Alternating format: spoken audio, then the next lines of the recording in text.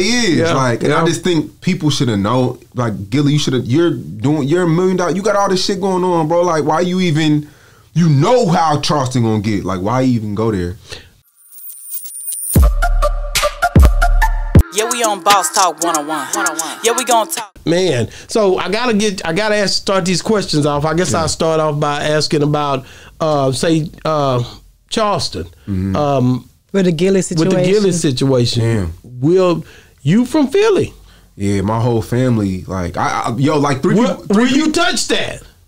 What do you mean will I touch it? You, like, when you interview, you ask him why? I'm definitely gonna ask him why, because I want to challenge him on like why he did it.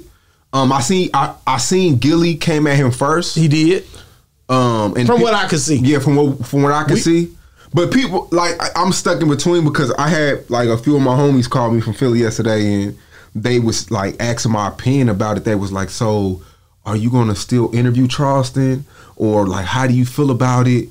And it's like I'm stuck in like in between kinda, because I got relationships back home. But Gillie, do you and Gillie have a relationship? I don't have a relationship with Gillie, but it's still like, you know, it's kind of distasteful a little bit, you know, like because I only have one kid, but I could just imagine like losing the kid. But Charleston, I did see him go live, and he made a good point about the snitching part too. Like, you know, like you're saying don't snitch, but your son was killed, and so it's just touchy, you know. It's touchy. I really want to like stay away from it, but you know, Charleston's like my number one guest, so they're gonna expect you to pretty much. I wouldn't now me. It. I don't believe in dissing the dead. I'm me.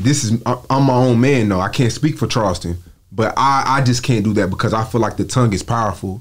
Yeah, and you know, Charleston has a son too, and now all the energy is shifted on his son, like.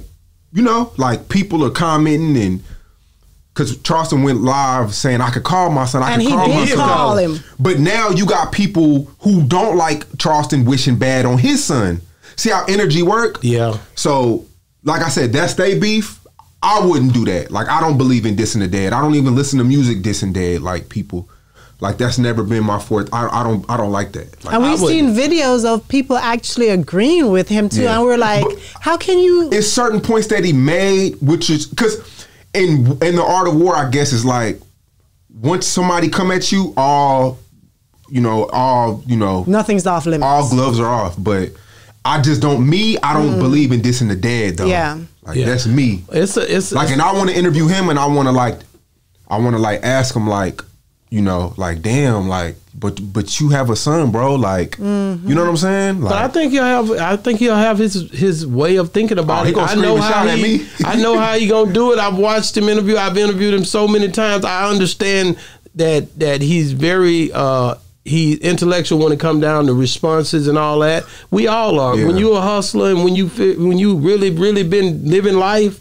And just understand things, you're able to get around these subjects and conversations. So at the end of the day, I think he's mastered that part. But so I want to hear what he's saying. That's why Boosie is smart, because Boosie knows that I'm not even going to I'm not even going to pay him no mind, because Charleston, once you go at him, he's going to hit you below the belt. That's just how he is. He already told you he's not going to fight fair. He don't fight fair. He's gonna have knives, and he's not like he's gonna hit whatever to win. That's the type of person Charleston is. So that's why Boosie's smart, because Charleston been trying to rile him up, and Boosie not even trying to like act. You know, like Boosie, like he'll he just be like, shout out to Charleston. Like, I don't fuck with him. I'm scared of him. So I think.